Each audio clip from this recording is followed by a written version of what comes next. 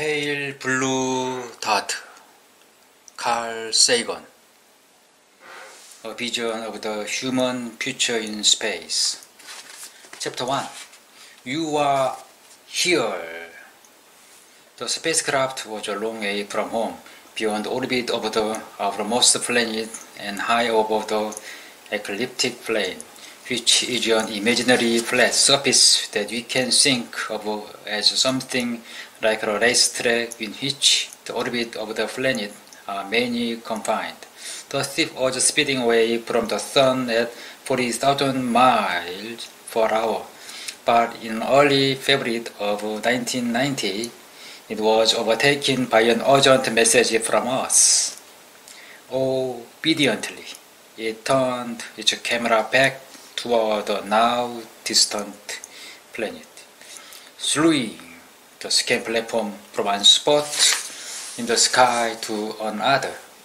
It snapped 60 pictures and stored them in digital form on its tape recorder.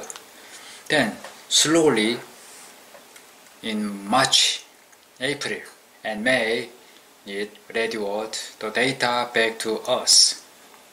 Each image was composed of 640,000 individual picture pixels, like the dot in a newspaper wire photo or a pointillist painting.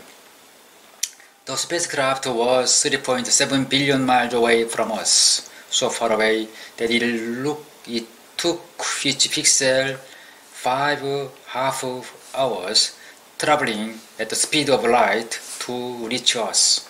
The pictures might have been returned earlier, but the big radio telescope in California, Spain, and Australia that received these whispers from the edge of the solar system had responsibility to other ships that fly the sea of space, among them Magellan, bound for Venus, and Galileo on its tortuous passage to Jupiter.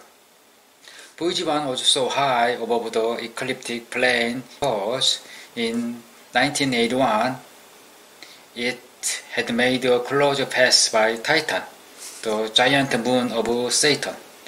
Its sister ship, Voyager 2, was dispatched on a different trajectory within the ecliptic plane, and so she was able to perform her celebrated exploration of Uranus and Neptune. The two Voyager robots have explored 4 planets and nearly 60 moons.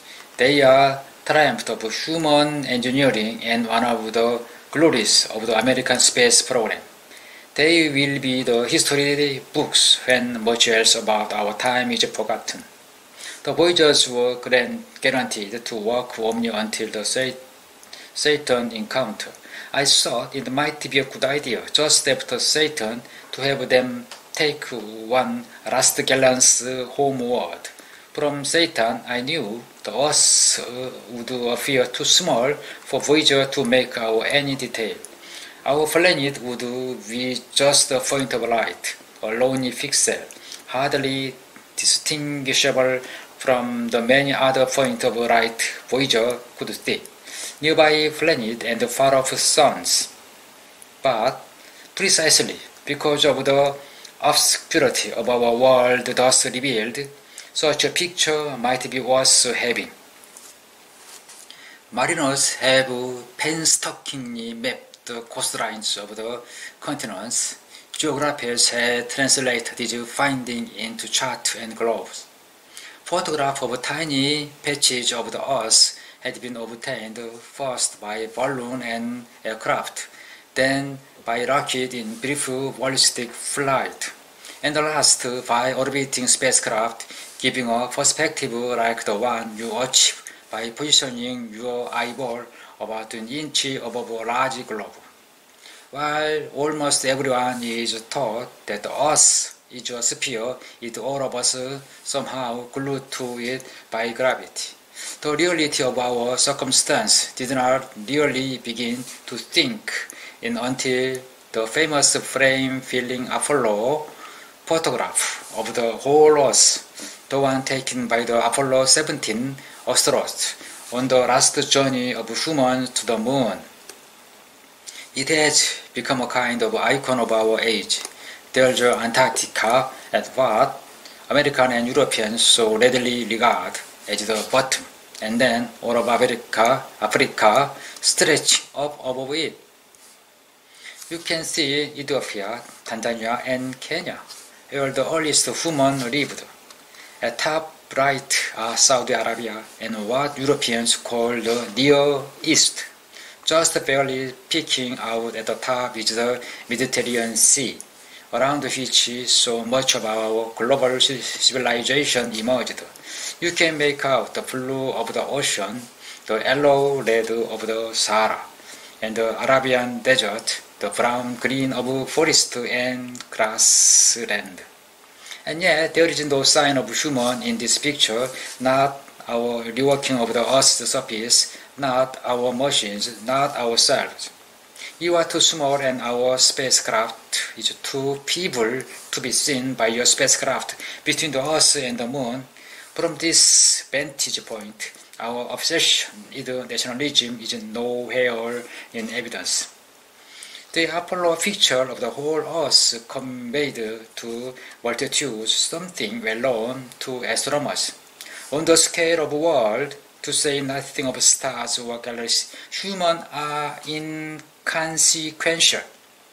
A thin film of life on an obscure and a solitary lump of rock and metal.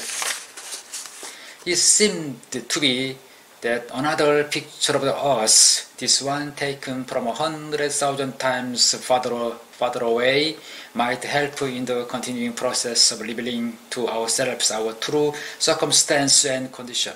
It had been well understood by the science and philosophers of classical antiquity that the Earth was a mere point in a vast, encompassing cosmos, but no one had ever seen it as such. Here was our first chance, and perhaps also our last 4 decades to come. Okay.